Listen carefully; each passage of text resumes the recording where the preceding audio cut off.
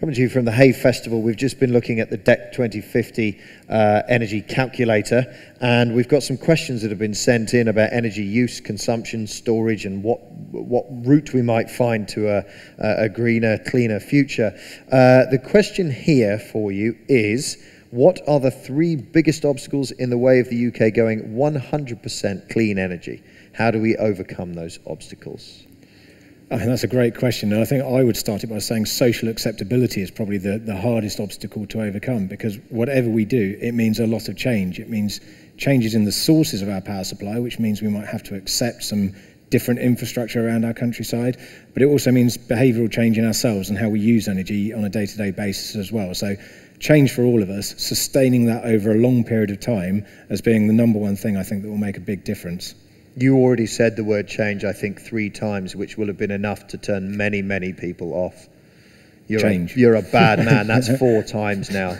We don't think about energy use today. We don't think about it at home very much. We turn on our light switch and we expect the energy to be there. And I think fundamentally, if we're going to get to zero carbon as a way of living, we would have to just radically rethink that and engage with energy in a completely different way.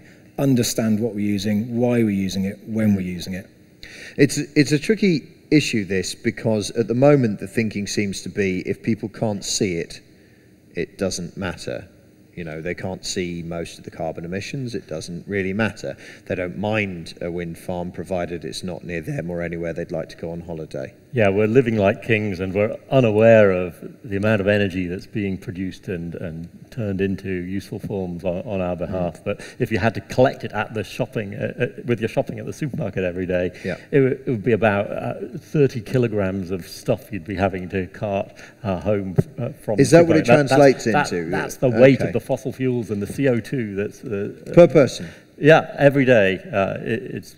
It's a lot of pints of milk. Turn it off, kids. So this person is asking the 3 biggest obstacles in the way of going 100% clean energy. So 100% clean energy, what are the options there? So onshore wind, offshore wind.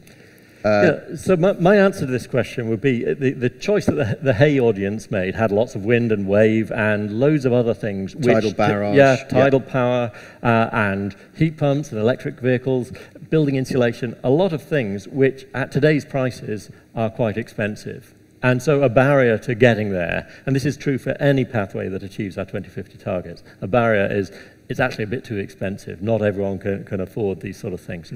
So what do we need? We need innovation support to drive the inventions and the breakthroughs that will drive down the cost of these technologies. I think the very short-term one is probably financing and funding of these things. And, you know, there's a lot of debate continually in the press around the cost of energy. And the future is very uncertain, depending on, are fossil fuel prices going to go up? Or, are nuclear power plants and solar panels expensive?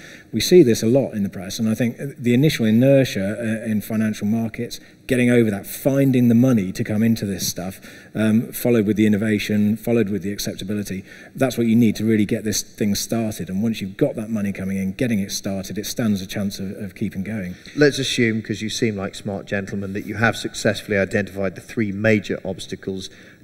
What degree of confidence do you have that we will be able to overcome them?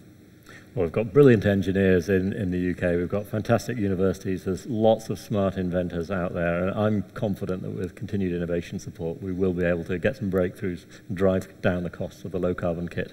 There we go, breakthroughs and driving the costs down. Hope that's answered the question.